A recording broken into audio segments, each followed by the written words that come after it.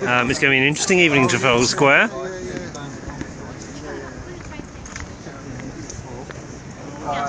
As we have the big rally.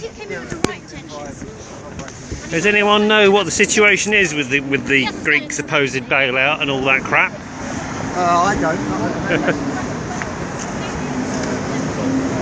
Making people suffer for money that doesn't really exist and therefore doesn't need to be paid back.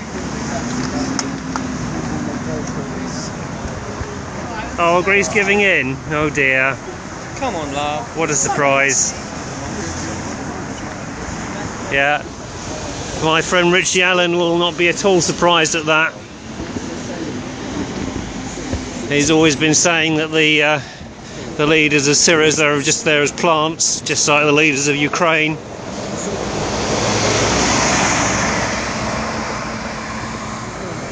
But it's if the people are willing to put up with it, isn't it? That's the thing.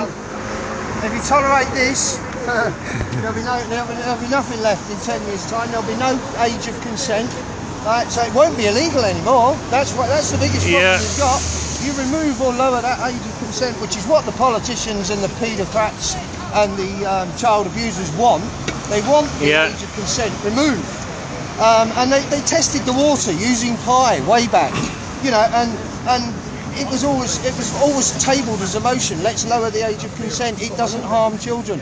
I mean, we're seeing it slowly as well, drip, drip, drip on the news and and in our media, where it says, you know, oh, there is no everlasting harm. There's no proof that there's any harm to a child. This is an adult raping a child. Of course, it's fucking harmful. You know, so. As far as I'm concerned, until we get to the crux of the matter which is we must arrest those accused of these crimes, just like anyone else would be, just like the public is. If it's a member of the public, there is a due process that is followed, and that is never good for the person who's being arrested. In the situations with the politicians, that due process is not being followed. It's not the same for them. There was one of the things said in the meeting today was that there is a suspicion that certain people seek politics because they know it makes them above the law. Well, absolutely. So they can carry on their disgusting perversions. Well, I mean, the frightening fact is that we have now, with the help of Ben Fellows, exposed the fact that there is a two-tier law police system. And the fact that the politicians or members of European Parliament are immune from prosecution. Immune, like it's a disease. Like they're immune from legal proceedings. Now, if you're immune from legal proceedings, then you're above the law. That cannot be right in this country. And that's something that must be addressed. And the only people that can address it are the police themselves. There's no point in talking to a politician about it. So we really should be looking at getting all the chief constables from all the forces in one bloody room and saying, why are you not doing your jobs? Because at the moment they're serving two masters, one being the elite and the other one's being the politicians. We're supposed to be the masters of our public police force. We pay for our police force, but they don't work for us. No, they certainly don't. They work for the corporations and they work for the elite. If we're going to have a police force that works for corporations and politicians, then we may as well stop paying for a police force that we're paying for. Well, exactly. We shouldn't be paying for it. Well, no. Well, I think we shouldn't. And what I do think is we should be starting to look at creating our own peace force, a public peace force, because at the end of the day, they're not protecting the public.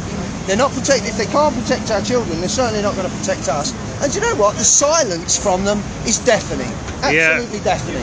You don't get any feedback. Well, I'm hoping to ensnare a senior ranking police officer at Downing Street on Saturday to go toe to toe with me, then maybe answer some of these questions. There's a big void where there should be answers. Well, there were some very senior police officers with the gold scrambled egg on their hats at St Paul's on Saturday, and I went up to them and asked them, what are they going to do about the Westminster paedophile ring? And they said, no comment. Really? And I got that on film, I got that on broadcast. They said, no comment.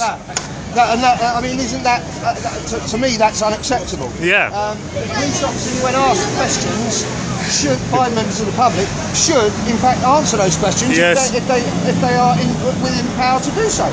No comment is an unacceptable answer. The same with this, oh, when I'm in a uniform, I mustn't have an opinion. Well, that's rubbish. So I can make an allegation against a politician for raping a child, and then when I ask the police officer what his thoughts on it, he's not allowed to have an opinion. It's crazy. Yeah. So, you know, but I mean, here we are in the craziest city in the world at the moment. We have now become really the paedophile capital of the world.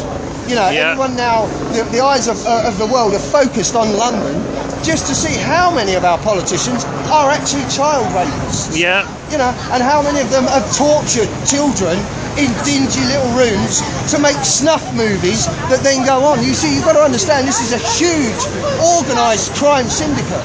The trafficking of the children, the snuff movies, the raping of the children, it's all coming to a head now. And now we've exposed Rotherham, Nottingham, Sheffield, Oxford, I believe Oxford. Yes. Somewhere. But Essex. So many cities. We can now say this is a national problem. Absolutely. So we should have a national task force with one person at the top who answers the questions. The police officer at the top. At the moment, they've got, what is it, Operation Hydra? Well, Hydra means lots of heads. Yeah. Lots of heads. So you don't know when the victims, some of the victims are saying that they go to their police to find out what's going on with their case, and they get told that it's now being dealt with by another operation over the other side of the country because something they said tied it to that in that part of the country. So it's like they're being passed around from pillar to post. We need a national police operation, a national organised, transparent inquiry with a person in charge. That person will be tasked, hopefully it'll be a family man who, you know, doesn't have paedophilic tendencies, but it's becoming harder and harder to find. Again, going back to the drip feeding, 750,000 males, was it I read the other day? Yeah, I don't believe that statistic though. I don't believe the statistic, but the fact is, yeah, I think it was Express anyway, so. Yeah. But 700, that's 750,000. You know, but that have tendencies, they say.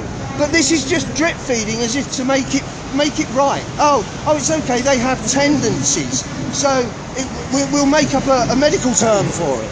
But it's not all right, and it needs to stop. There we go. What's going on here?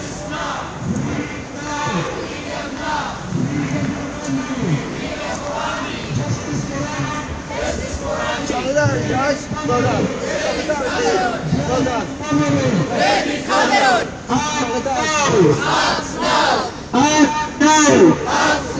Enough is enough.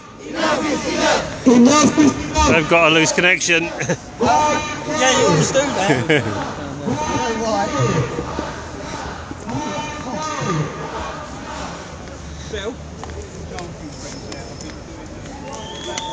I'm rather disappointed. I've lost my sunglasses. I'm gonna have to buy a new pair now.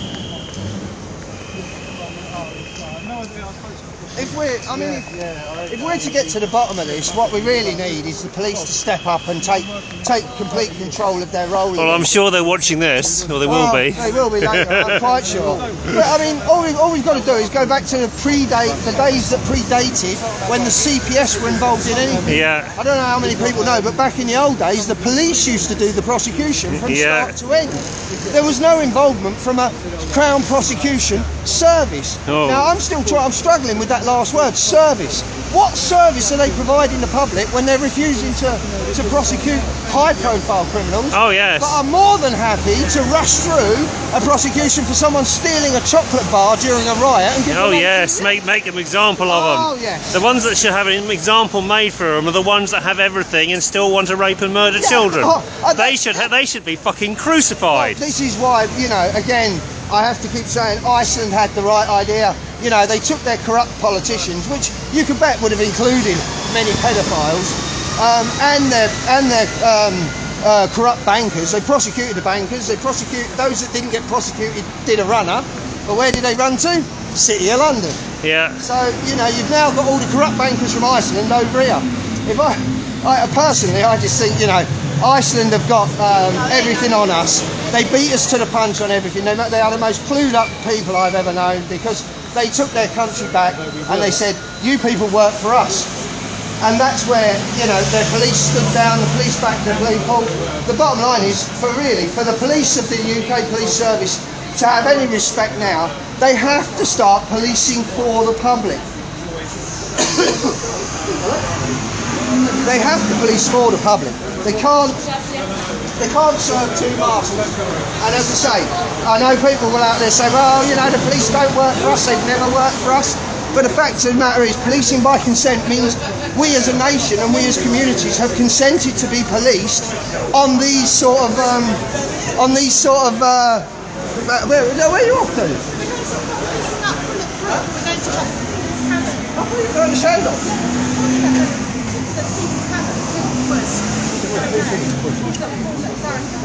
Oh, I remember Tim, yeah. I'll try and grab them and bring them, but there's more people at that end. Oh, no worries. Oh, a pub crawl up Whitehall, is it? Yeah, that was Sam Hill. Sam, I believe, is another survivor of child abuse and another regular on Richie Allen's show. See, the way to beat the system, or the way I thought would be the way to beat the system, would be to network all these people. Oh, yes. And that has worked. You know, the idea of putting these people together, not so much so they can compare stories, but so they can support each other and realise that by coming forward, they have now empowered themselves and surrounded themselves with a circle of friends that all understand their pains. So it has worked, you know, and they are now a formidable unit that can face down government pressure to try and sweep this all under the carpet. Because it can't be swept under the carpet. This is child rape, this is child torture, this is the murder of small children to make snuff movies. And it's all being done by the people in that building. Yeah. And so this is why I had a dilemma with the austerity protest. Austerity was the wrong battlefield. The real battlefield is the child abuse, because with austerity they can spin it. They can come up with anything mathematical to say it's necessary. Austerity is necessary for the country to recover. So what's necessary for them to rape children? What possible reason is there that they could rape children because it's necessary? It's not.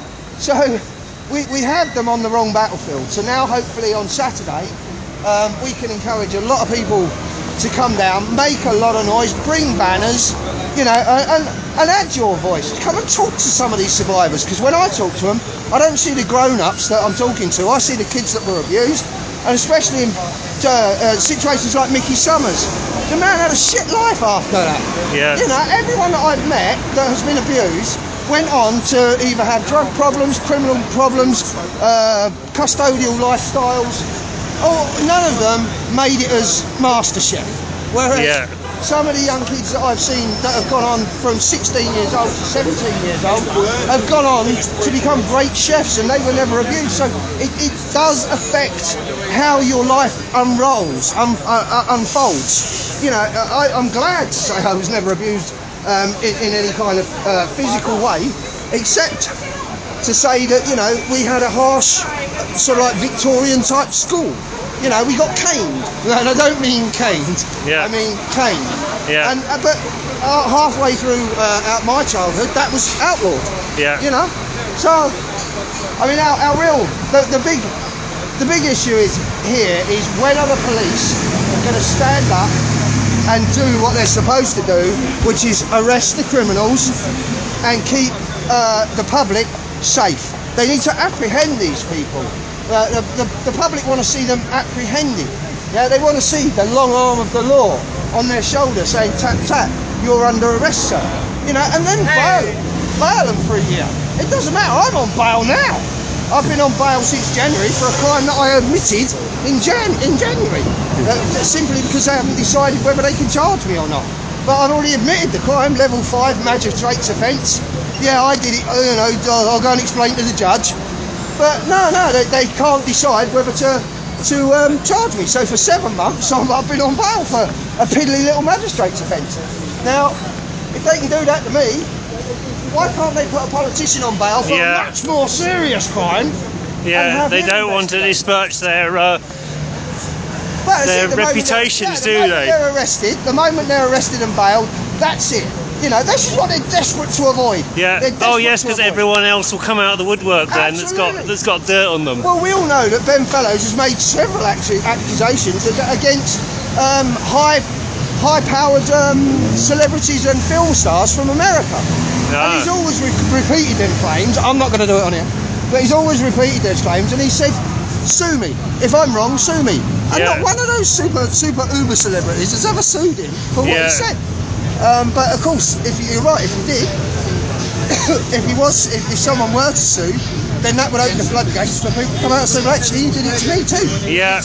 Yeah, the one thing they don't want is the publicity. Well, I did hear from one of my reporter friends from a local, not so well liked newspaper, that there are other allegations similar to Ben Fellows's circulating about the Minister of Justice. All right. But they haven't been published yet. There are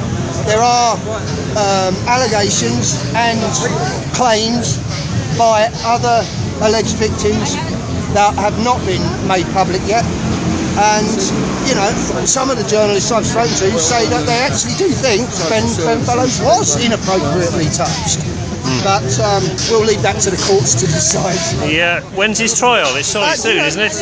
I'm not actually sure. I think they keep moving it back. Because they don't want the publicity. Then it was back at the Old Bailey. Yeah. I think the idea is to lose everyone. Yeah. As they're trying to get to the court case, hopefully everyone will just drop off at the wayside. Yeah. But whether that happens or not, I don't know. But I wish Ben good luck, because it's a tough case. They've taken someone who is accused, as a survivor, they've taken someone, and they've, instead of him being a victim now, he's now the accused for perverting the course of justice. Yeah. They haven't even had an inquiry into what he alleges. No. But straight away, he's guilty of perverting the course of justice before anyone has ever questioned the person he alleged touched him. Yeah.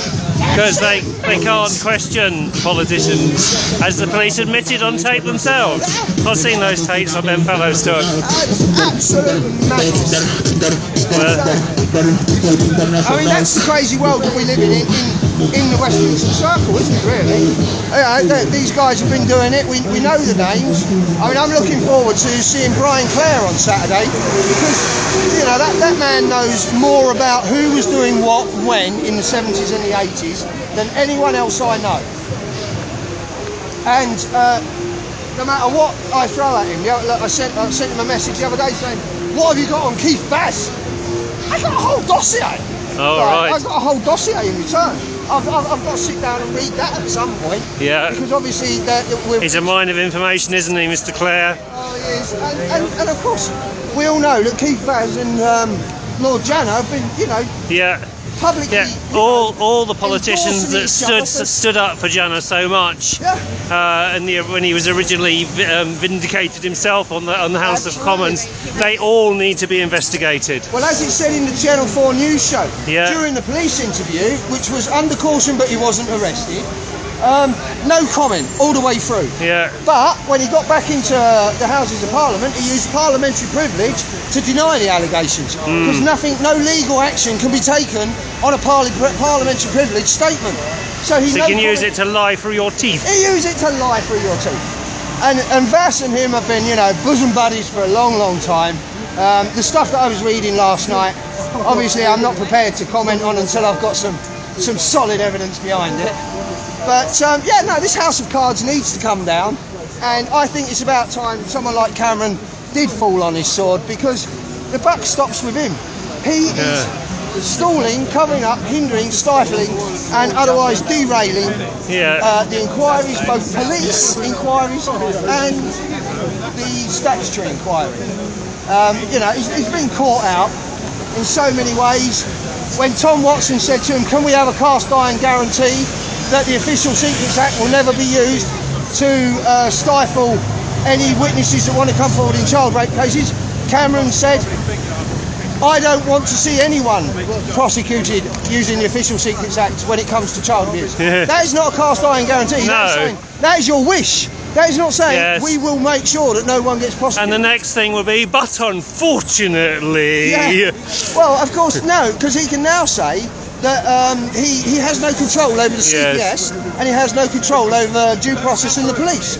But it's clear, just looking at the Janner case, that he does have influence over CPS. And I mean, there should have been a fresh review today. Apparently, the answers were it's early next week. We've been told when we're in Westminster today.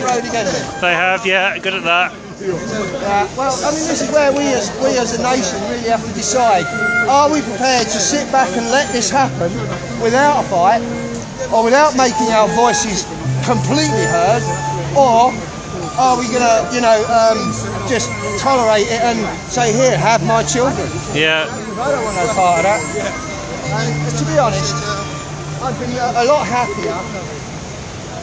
I'd be a lot happier if I wasn't in a country that was being predominantly dominated by paedophiles and their apostles. Yeah, I'm sure a lot of people would be a lot happier living in a different country to that. I wouldn't. Nowadays, if I were to go to another country, I'd probably be a little bit too ashamed to mention that I'm British. Yeah. Anyway, welcome to Chandos. Right. Okay, well, I'll end the broadcast here. That was a very interesting half-an-hour walk or so. Right. If people want to join us here in Chandos, just off Trafalgar Square, or we'll be broadcasting later when this rally picks up. You've got Bill Maloney here, you've got Kevin Allen, Joni, Mickey Summers is here, Mandy's here. There's quite a few people that if you came down, it's a survivor fest. So if you come down, you can meet some of these people and realise why we're campaigning so hard with them, because they deserve a lot better than they've had. Right. Anyway, with that in mind, okay, I'm going to find Bill because I've lost it. Right.